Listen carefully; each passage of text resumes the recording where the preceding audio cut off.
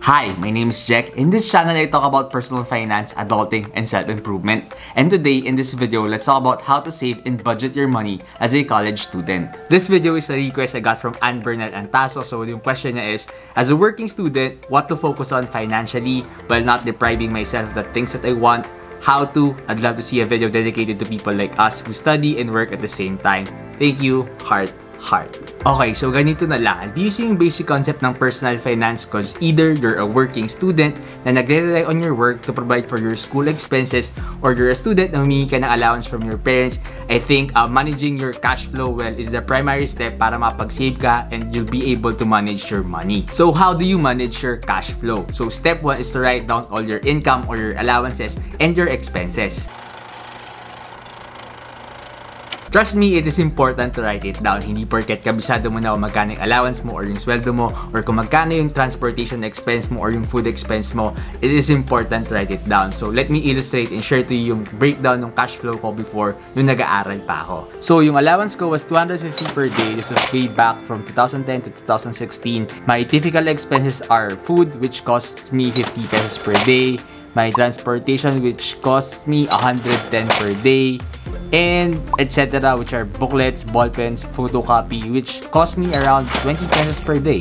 So in a day, I was able to save 70 pesos and I usually go into school like 5 times a week. So in a month, I'll be saving around 1,400 pesos. But I do also go to the party, which costs me around 500.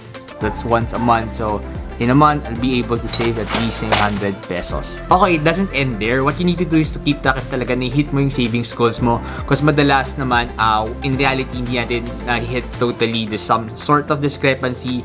So ayun, just keep adjusting until ma-hit mo talaga ang ideal savings goal mo. Okay, bonus round. This is an extra money saving tip I got from a YouTube comment before. So sabi niya, dinadala niya lang daw yung exact money na kailangan niya for his school expenses and iniiwan niya na yung extra money niya para hindi niya na magastos. So if you have other parang money saving tip, kindly share in the comment section because it will help yung makakabasa ng comment nyo. Step 2, increase yung allowance mo or your income and decrease your expenses.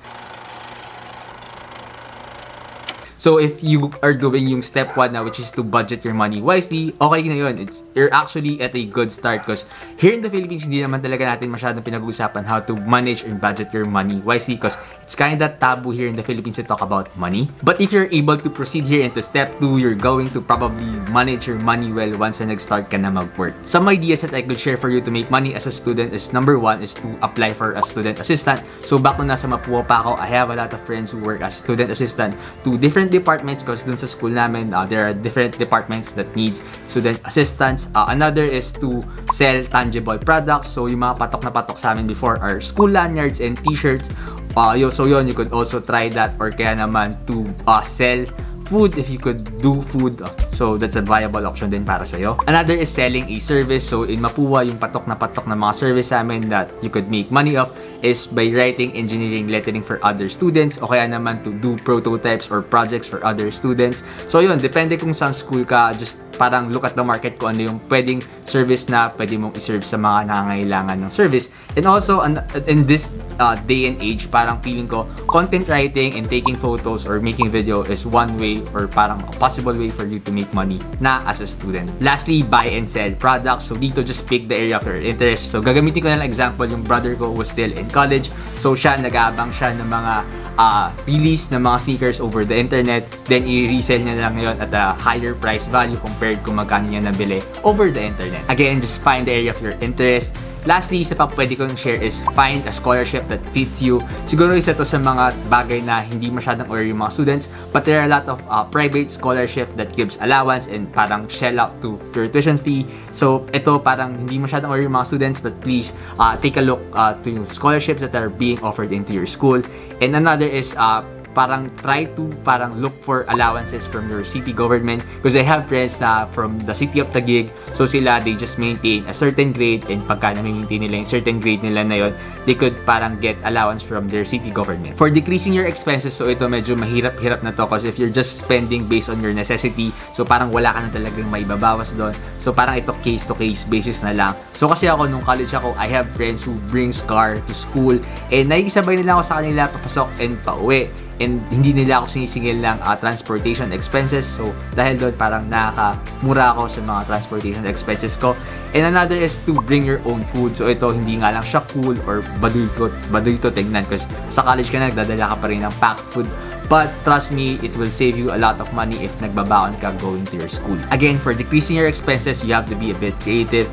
But if you have parang tips or tricks or ways, please kindly share it in the comment section down below. Lastly, balik tayo dun sa original question. So let me just read it again. As a working student, how to focus on financially while not depriving myself of the things that I want? How to? I'd love to see a video dedicated to people like us who study and work at the same time. Thank you, heart. Okay, dun muna tayo sa first question na as a working student, what to focus on financially. So for me, pagka ganito, student ka pa lang or you're in your early 20s, for me, focus on building a habit in saving your money and invest in your passions. Okay, dun tayo sa part na while not depriving myself and how to. So for me, itong part na to, it's more on mindsetting na and accepting the fact na you're in your early 20s or you're just a student and meron talagang mga gusto mo na hindi mo pa talaga ma-afford, and it's just fine. And for me, just be patient na knowing na the reason why there are things or there are times na i-deprive mo yung sarili mo from some fun is by knowing and giving yourself a higher chance na makuha mo kung ano talaga yung mas gusto mo in the future. Okay, during my college time, may mga fun times ako na na-missed ko kasi nagtitipid ako. May mga out-of-town trips ako na hindi ako sumama sa mga friends ko. I mean, it sucks at that time nung college ako, but it's fine with me now. So, ito, this parang mindset sa akin, why I don't feel deprived kahit nagtitipid ako ng mga panahon na yun. Na panahon na yun is because I know na there will be a time na opportunity that will arise, and ayoko na yung reason kung bakit hindi ko magagrab yung opportunity na yun is dahil hindi ako nag-ipon before. So para sa akin, that's one mindset na meron ako. That's why I don't feel na parang nade-deprive ko yung sarili ko before. And another is as someone who wants to take a different career path, kailangan mo ng runway money. So let me explain yung runway money. So for me, I think of myself as an airplane. So, before ka makapag-take off, kailangan mo ng runway. And think of your runway as your own money.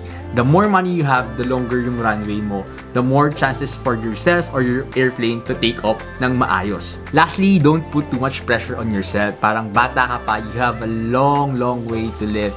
And marami ka pang chances to get yourself successful.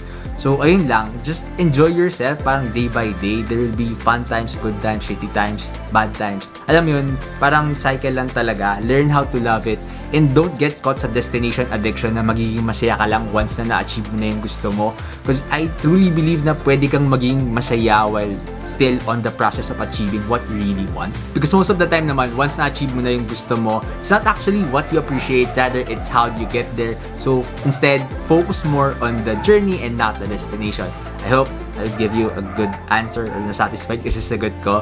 That's it for this video. I hope you find something meaningful and useful dito sa video na to and I didn't waste your time. If you like the video, please hit the like button and don't forget to subscribe to my channel if you're not yet a subscriber. And if you really appreciate my video, I would love to ask help sana na to share my channel to a friend na of yours na who you might think would appreciate my type of content. So yun lang, I parang have this personal goal to reach 1,000 subs by the mid of the year. So parang at the last day of June.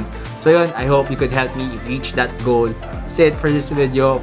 See you in the next video. That's it. Bye-bye!